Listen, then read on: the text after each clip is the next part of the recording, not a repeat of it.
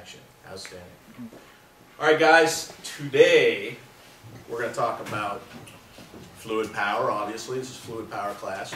We've done hydraulics, and now we're going into pneumatics. And pneumatics is just as powerful as hydraulics, but in different ways. Obviously, it's not going to have the same kind of load capabilities, but it can do some pretty interesting things and some pretty entertaining things. All right, so one of the entertaining things that pneumatics can do is this little guy right here. Okay, this is what we call a pneumatic spud gun. So right now inside this chamber I have pressurized air. It's potential energy. That's energy just waiting to happen. How do I convert potential energy into kinetic energy? I give it a twist. So here we go. Are we ready? You might want to duck. I have compressed air in the chamber. This is potential energy, and we are going to turn it into kinetic energy by giving a crank. All right? Everybody duck. All right, so pneumatics can be used for many different things. And I have a demonstration here of some of the things pneumatics can be used for. All right? So, for instance, we use pneumatic tools in many different applications. The prime source of energy for this tool is fluid power, air. This is a pneumatic cutter. See what kind of damage we can do with this.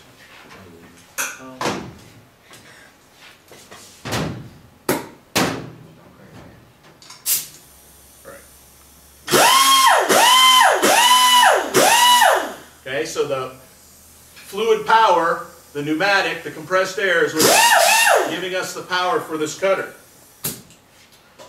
Some other entertaining things that can be used for a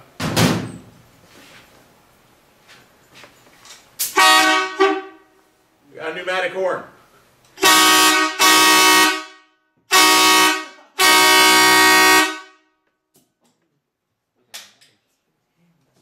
This is a railroad horn. Pneumatic energy. One of the projects we're going to be working on as we learn about pneumatic energy will be Whirly-gigs. I have several of them here, several different designs. I'll turn on this fan back here and give you a demonstration of what a whirly-gig is. Whirly-gig is like a garden sculpture that uses the wind, which is a fluid, which is pneumatic, to provide the power to give motion to these sculptures. So here you see we've got a bird, we have an airplane, we have a submarine, we have a crazed rabbit, we have a mermaid. You're limited only by your imagination.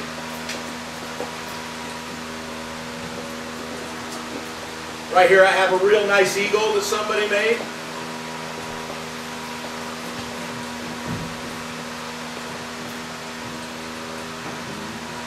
And of course a very popular Canada goose.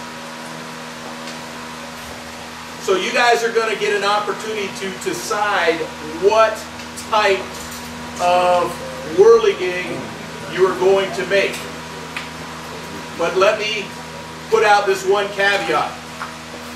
I do not ever want to see another Canada goose as long as I live. So, I don't want to see Canada goose, I don't want to see snow goose. If you want to do a mallard duck, that's fine. If you want to do a wood duck, that's fine. Geese, out of the equation. Why? Because usually every class I have about 6 people who make the same goose. And I'd like to see a little bit of diversity, some things that are different. Let me show you another design.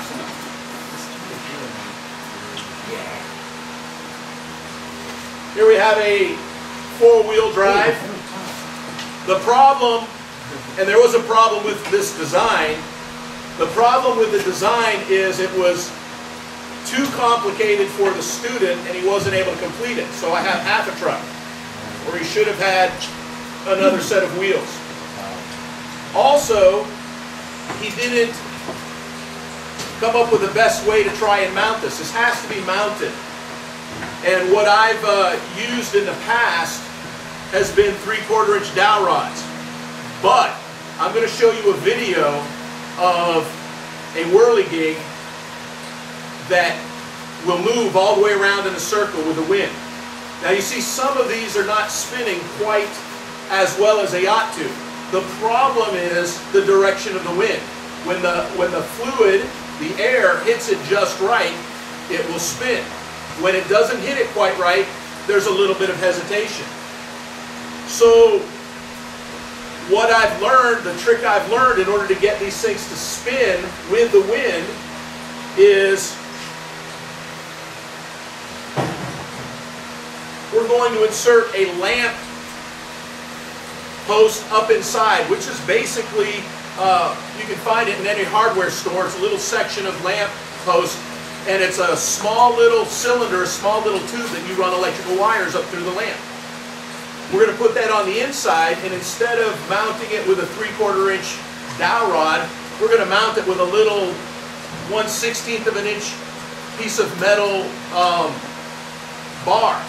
So what happens is that metal bar moves freely, or I should say the whirly-gig moves freely on that bar and will constantly change direction with the wind. And that's the effect we really want.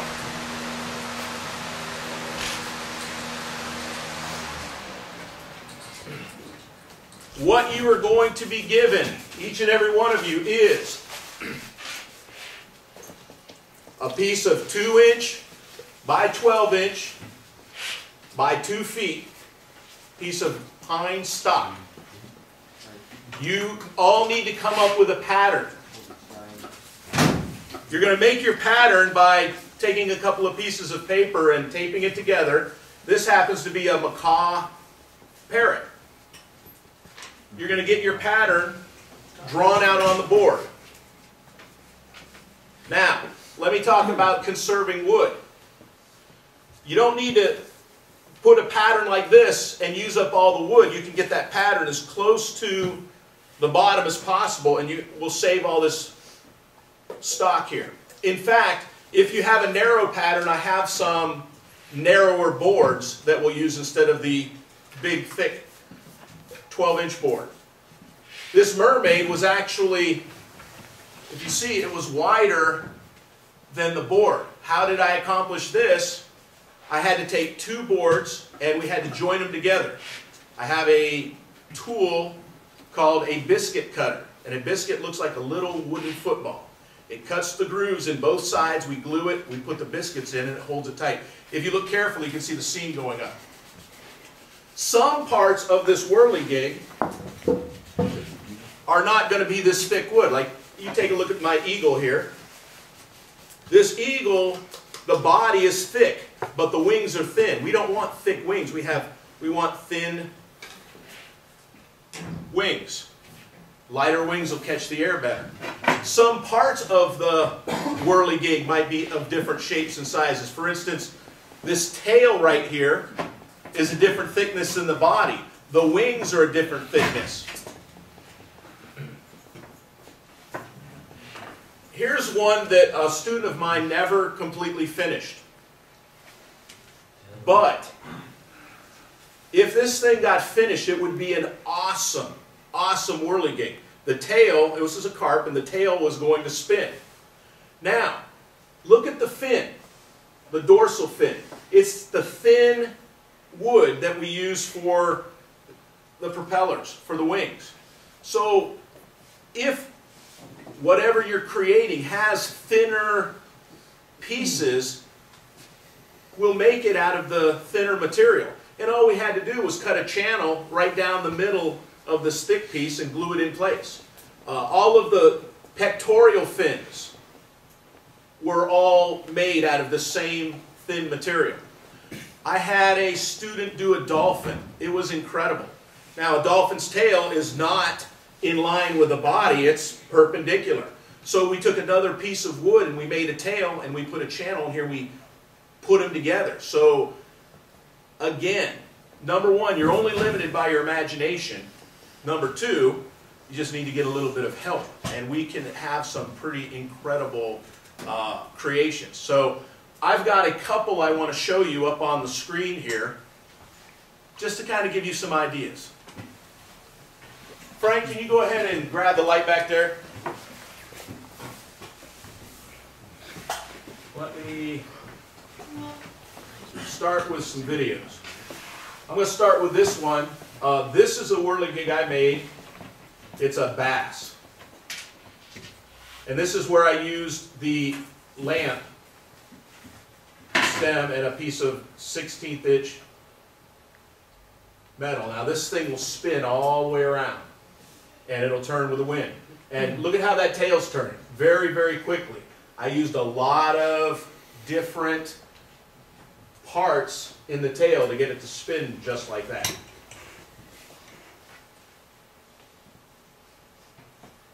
Here's my good friend Tommy Towers and his wood duck.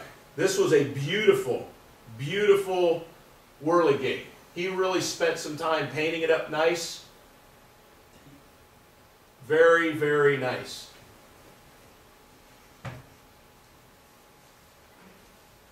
This was a turkey. Now, obviously, the turkey's body was not going to fit on this piece of wood. We used several pieces of wood to get the shape of the turkey. And this is actually one of my favorite whirligigs. He could have spent a little more time painting the rest of the body, but this is just, I loved it. It was a great whirligig. He did put some good detail on the wings.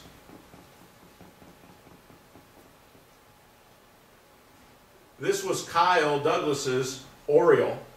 Very nice. He did a good job on this. It worked very, very well. The paint scheme on it was beautiful.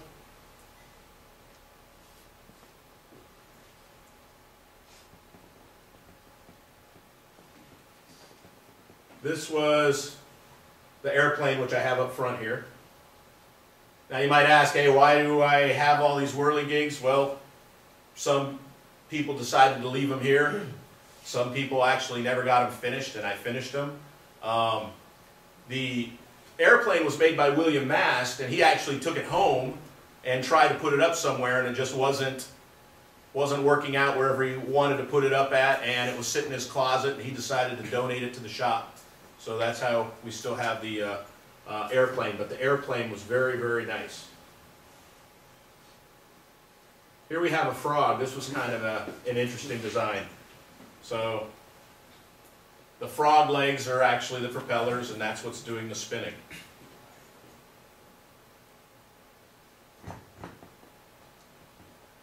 These were two of the most interesting whirligigs I had last year. One is a ninja, and he's got throwing stars, and the throwing stars are what's spinning. And the other one is this cool cat, and the cat's tail is what's doing the spinning. So, again, you're limited only by your imagination.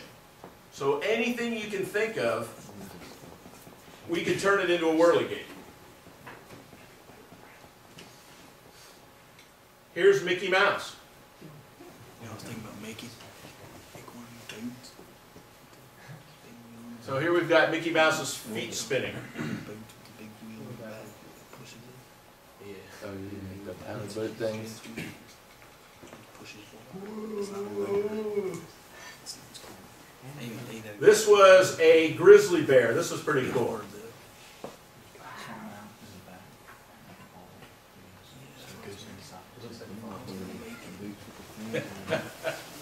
He got Trevor got his hair cut. He doesn't have long hair anymore. Good. You dry that stage and get a job or something?